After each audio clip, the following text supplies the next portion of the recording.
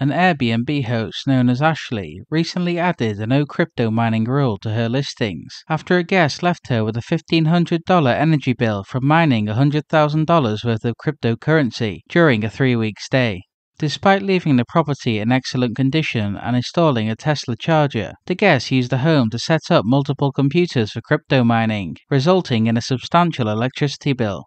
Ashley discovered the excessive use through her exterior cameras and was told by the guest, who had made significant profit, that he would cover the energy costs, as it was an insignificant amount compared to his earnings.